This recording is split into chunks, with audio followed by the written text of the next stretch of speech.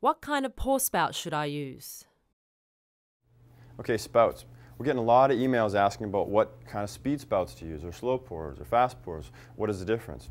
Well, it really depends on your purpose. Right? Every bar is different.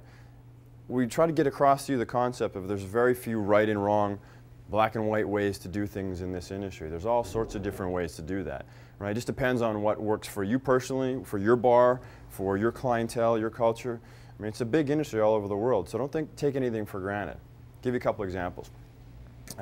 United States, big on free pouring, right? So they generally use one of these, right? So it's a metal, this is very popular, it's a metal slow pour. So it's actually straight and it comes out straight, which is nice, right? But it's also easier to control. So they have basically a 4 count, right? When you take it out, you pour it, 1, 2, 3, 4, right? And that's how they do it there. It's also very popular for competitions because not as much comes out. So it's a lot easier to control that. So that's one thing. Right?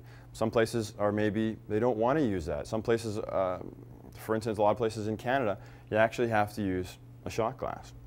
Right? So there's a debate going on in the world about what's better, what's faster. What's better? Again, it really depends on your situation. But what's faster?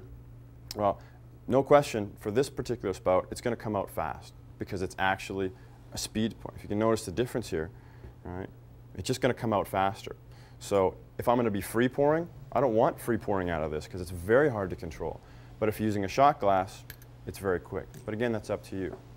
Now when you get into actually using juices, we talk about juice in the bottles, use this. You want it coming out fast, you want it coming out straight.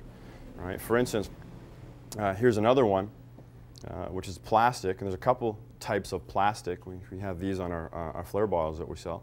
Now, these are good to practice with, and I don't know, I've never been a big fan of having these in actual bars. I don't think it really looks classy enough.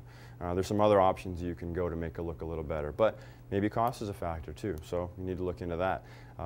Also, if you're flipping, I don't want to have this because it's going to come out at an angle. So if you're flipping to pour, it could cause some problems that way. Now here's another one that came out of a company, what is the company called? Posi Pour? We'll get you in a sec, we'll put it on the screen. They sent me a box of these, and if you can see, there's a ball bearing in this. 2 ball bearings actually. Apparently they're really good. Certainly it's a nice looking product. I've never really been a fan of them up until now, and I haven't tested them out yet, so we'll let you know what I think when I get there. But I think for a high speed place, for a high volume, I'm not a big fan of this because it's going to slow down a little bit. Standing, stopping, right? Same thing with the actual, with liquor on the gun. It's a little bit slower than when you're using a spout.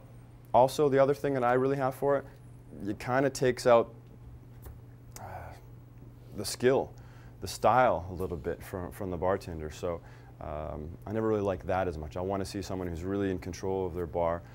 Also, if you're doing, like say, liquor out of the gun, the customer isn't seeing what exactly is being poured. There's some distrust in that fact because a lot of people have the really lousy liquor that come out of the gun, and sometimes it can actually be changed. Those guns can be changed from a full ounce to even 0.8 of an ounce, 0.9 of an ounce. So sometimes there's not that trust. So a lot of things you can look into depending on how you want to pour your stuff. Kind of a management decision to some point, but really ultimately it comes down to your pouring the alcohol. What do you feel comfortable with? So it really depends on your situation.